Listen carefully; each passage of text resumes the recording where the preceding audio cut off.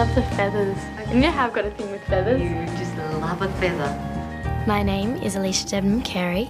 I'm 18 years old and I've been acting properly since I was about 8. Properly. I've done various short roles on TV series such as McLeod's Daughters, Dance Academy, a short feature that was with Rachel Ward and Brian Brown. Is he there? Stop breathing like that, you sound like a horse. I got a cold on the bus because of the air conditioning. That's when I was 8 years old and that's what really was like, wow, this is kind of what I want to do. Finally reaching the end of school and being able to go to LA is actually going to give me the opportunity to be in the same room with these people and show them exactly who I am and what I can do. I have to prove I'm good first before I can say I'm good. You know what I mean? And that's probably why I'm going over.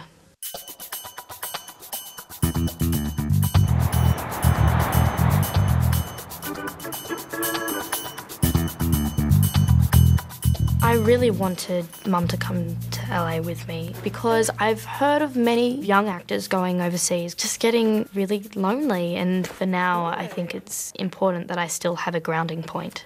Oh, that's really nice. I've never been to America at all, and so I'm so excited. I'm so excited. Here I am, waiting for a cab, waiting for a cab, waiting for a cab. Here is Mum, she's reading a map, she's reading a map, waiting for a cab. Oh look, Alycia Debnam. He has big feet. Oh my gosh, Shirley Temple, look. No way!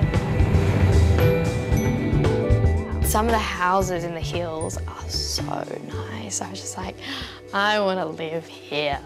We saw Madonna's front gate, Tom and Katie's chimney, Posh and Beck's laneway.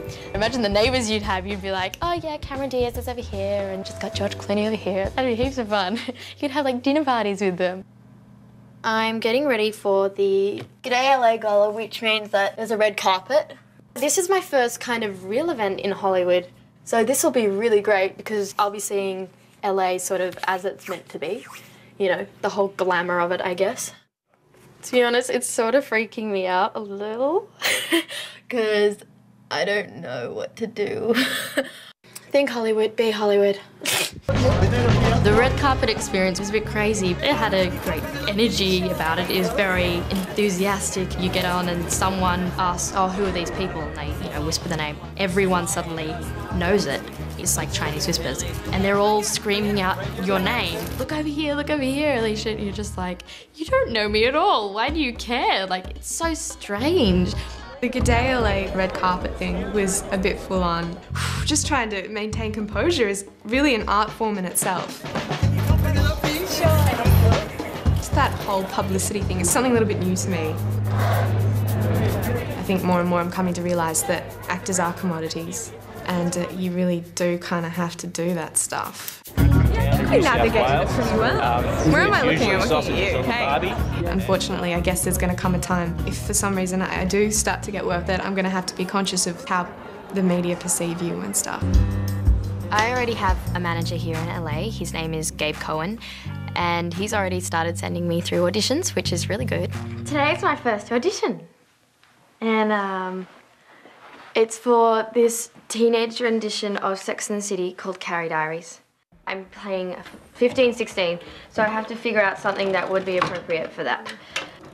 Jeans makes everything kind of look younger a lot of the time. So with that, it's a really good pilot to be a part of, primarily because it was such a successful and strong series before this. Carrie Bradshaw is a cult figure as well. You're playing a character that is so well known and respected and loved, but could potentially be playing that for a long time. For a role like this, they will often audition hundreds of girls. If they like me, they'll get me in for a callback, and if they really like you, you'll eventually go in for a thing called a test, which is 2 to 5 girls that they've chosen to audition in front of the heads of networks and executive producers. So it's quite a long and exhausting process to get the part, and it can get quite nerve-wracking.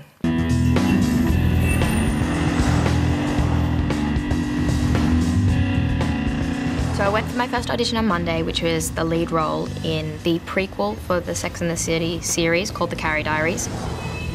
I think I hyped it up a little bit in my head. It was sort of like any other casting.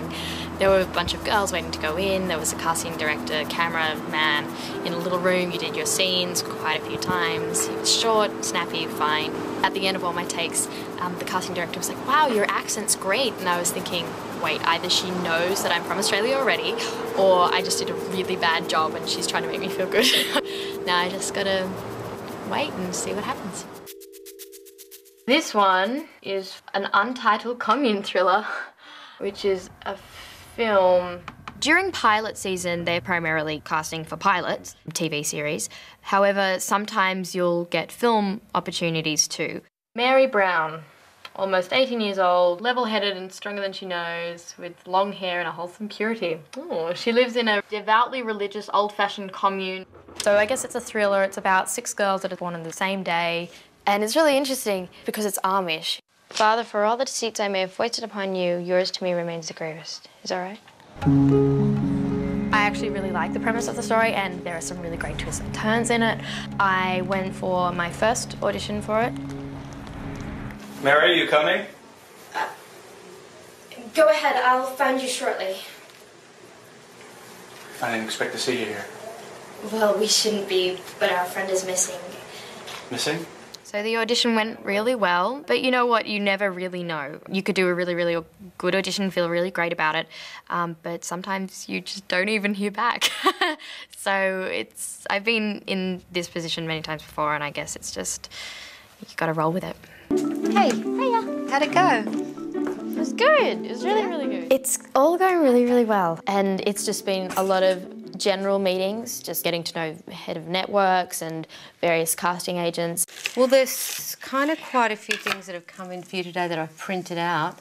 There's actually 5 pilot scripts already, so get reading. Yay! I like that there's lots to do. Yeah, it's good. And so it's just all starting to come together now. I'm really enjoying it. And LA is a place, it's got a real buzz about it, which I really like. I'm excited because I just got 2 emails, one saying that I got a call back for the first audition I did for the Carey Diaries, Sex and the City remake sort of thing. So that's really, really good. That's on Thursday. And then I also got a call back for the feature film that I went for the other day. So that's really great. Things are sort of heating up. It's good. It's good to know that people are interested.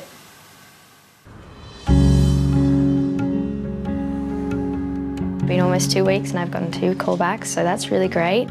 One, the Carey Diaries, and the second, the film, commune thriller. So you go from the first audition, which is a cattle call of people, to the callback, which is a selected group that they're genuinely interested in. I haven't heard anything back from either one, but there are so many reasons why you won't get a role. You just don't match up with the family they're using, or your hair's too brown, or you're just not quite right. I've come very close, if not secured, roles in very big projects. Once when I was 14, again when I was 17, I was about to do a very big project, but because of financial troubles, it didn't go. It's very frustrating when you come so close and you invest so much energy and you think you've got this part and it's so exciting and, you know, it just falls over and you're kind of back to where you started. There are kind of so many factors working against you in a way that I think having no expectations is a really good thing. Hey Hannah, it's Alycia. I've been waiting on the news for the 2 callbacks that I went for last week. One, the Carey Diaries, and the second, the film, commune thriller. You kind of never know what's going to happen when your manager calls. I'm always wondering if it's going to be good or bad news. First and foremost, you know, this project, the Untitled Commune Thriller, basically what it's come down to is they're so head over heels in love with you, they have straight up offered you the lead of the movie. What? Oh my God. So first and foremost, you've just been offered your first project, which is the lead of a $10 million film. Congratulations. Thank you so much. Oh wow. That was not expected. Gosh. I think as far as track records and how it goes for people coming over to the States, you're doing pretty good. Yeah, I'm doing all right. I consider it great, or I tell you the next thing we'll consider it great. Alycia Weisberg called. They went crazy for you, and they want to test you on the Carey diary. No way! So, not only does the movie want you, but you are now in serious contention as probably going to be one of 3 to 5 girls for the lead of the Carey diaries of the CW. Jeez. Oh, wow. Tell me you haven't faced yet. No, but I'm pretty hot-faced, I must say, actually.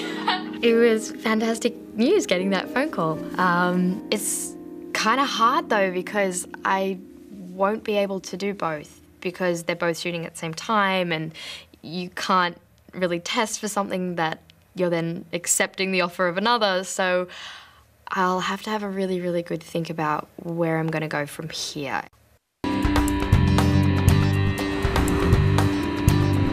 I'm off to another premiere event, lucky me. Well, actually, it's the after party of the Screen Actors Guild Award. My manager is wanting me to meet different agents just to see potential-wise what they could do for me. 2 weeks into Alycia getting off of the plane, she booked the lead of a $10 million indie. That is so rare. The director of the untitled commune thriller was so happy that they've actually straight up offered me the part, which is really flattering and like, I felt so happy. But it then coincided with this pilot that was happening, which is the prequel series to the Sex and the City, the Carey Diaries, which I am going for the lead role of Carey.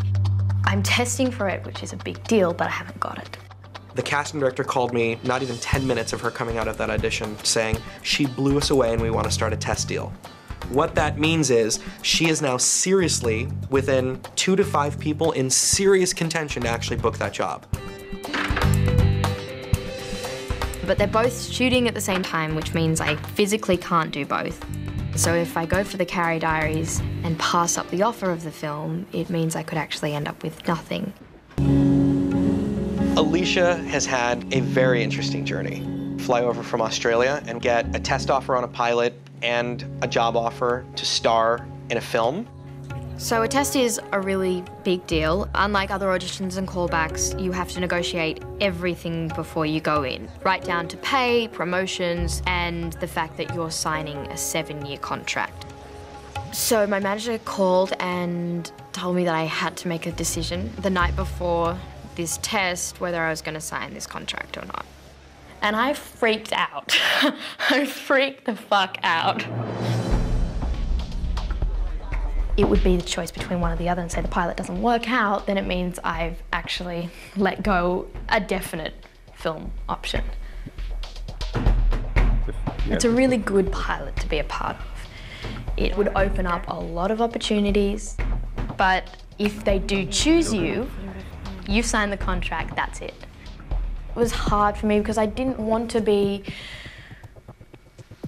restricted to that one role. All right, we'll talk to you in a couple of hours.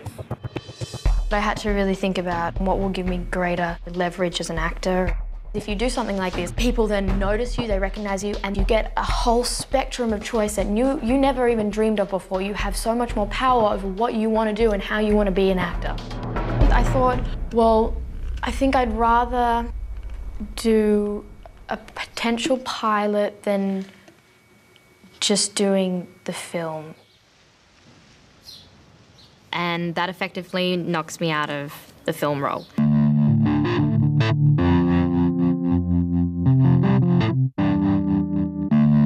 My test is today for Carey Diaries. So there's about 30 people in the room. It's not in a room actually, it's in a studio. So that'll be interesting. I'm not nervous, I'm excited, which is really good. I'm just gonna see how it goes.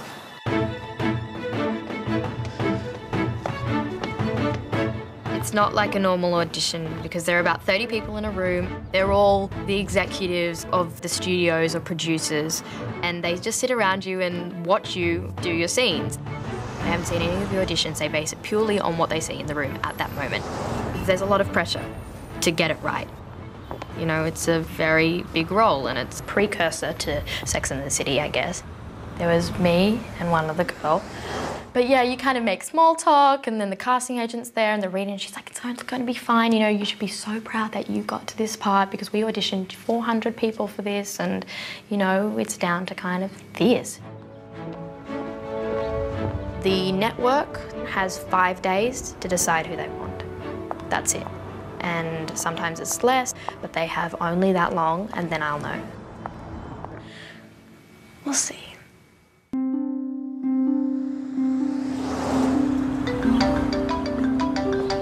I was waiting to find out the results from the Carey Diaries test, and my manager called. They were like, just to rip the Band-Aid off, Carey Diaries isn't going ahead. But they didn't choose the other girl either. The network thought that both of us appeared too young. It's just frustrating because now that I haven't gotten the Carey Diaries, I've also passed on the film role. And now I have nothing, which is just shitty.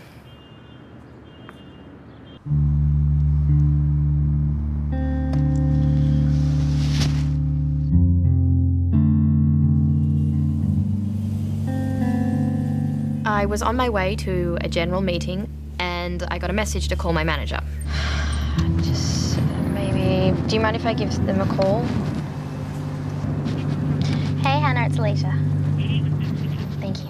I thought I'd lost the film, but then they called back and they are still interested. Hey there. However, they wanted me to sign a 3-picture deal, which is not the most ideal situation. The film company that was making this movie wanted to put a deal in place that would create optional pictures for her, which means they wanted to lock her in for 2 more movies after this movie. And while that sounds like, oh my God, that's amazing, it's actually not of benefit to the actor, because if this film is a huge success and you move on past from that, they're saying, we want to have the opportunity in first position over any other project that may come your way, that you have to do our movie. Okay. Thanks, Gabe. And I had to make a decision in the cab whether I was going to do the film or I wasn't going to do the film. I don't think I've ever made this many quick decisions in my life. I'm the worst decision maker there is. Like, I mean, I'm so bad. We are going to a general meeting with Sofia Coppola's casting agents. I love some of her films. She's really great. She totally holds her own. She knows exactly what she wants and how to get it. And I really admire that in a person.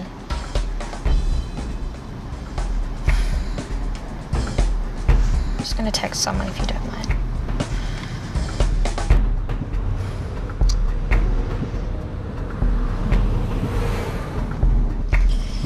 Okay.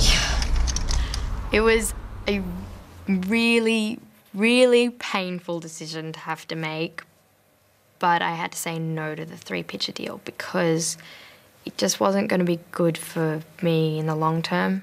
I'm pretty sure they're going to pass on me now because that's kind of hard to negotiate, but I think it was the right decision to make. Thanks, Lou. Thanks, Lou. I'm surprised that actually came together at all, but it looks good. I thought it was pretty good, so I don't care what they think. He did use pre-mixed dipping sauce. That was a bit weird. And sorry for what are you saying, Alycia? I had a really huge week. I've been having a pretty crazy few weeks, actually. This week I went for a test for a pilot, which was great. Wow. And it was basically the kind of a teenage rendition of like Sex and the City. That's great. That's awesome. And yeah, it was great, but they decided that we both were too young. Then at the same time, because I also got offered a film role, but Yeah. Oh my God. What was this? it's like it's untitled commune thriller at the moment. But they wanted 2 additional pictures at the end of this film. Yeah. And I was like, well, I'm not going to do it unless you get rid of the 2 optional pictures. And so their attorney is really angry at them, but they got rid of the 2 optional pictures. So you got the film role? Oh my God, cheers! That deserves a cheers. And I was like, I completely expected that I'd lost it. There was no way that they were gonna just go for someone else. How did it take you to get to the end of that story to let us know that you just got a film role? When Alycia told us that she got that fantastic job, she deserves it. She deserves that success. She's taken a huge risk at the age of 18, straight out of school, to come over, and it's paid off in bucket loads already. So that's awesome for her. So shooting starts really soon in North Carolina. So I was like, that's a pretty sweet deal as well.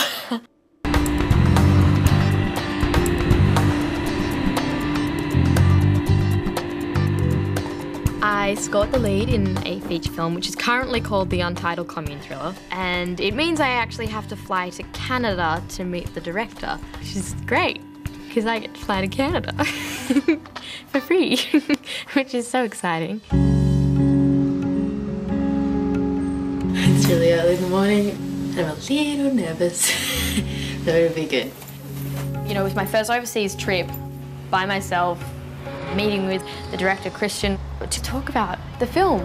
Look, there are the Canada planes. And there's the city right out there. I'm in Canada, I'm in Canada. This is my first outing in Canada.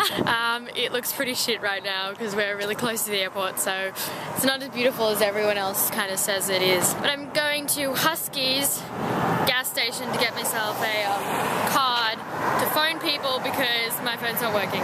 It was a really independent kind of grown-up thing to be doing, and I felt so excited about it. Things are piecing together so nicely and happily. It was good. So I'm finally flying home from Canada. It's been a long trip. Not really, it's actually only been a day and a half. The director, Christian, we talked for like 5 hours and it was really, really great. We share very similar ideas and views on the script. I'm so glad about that.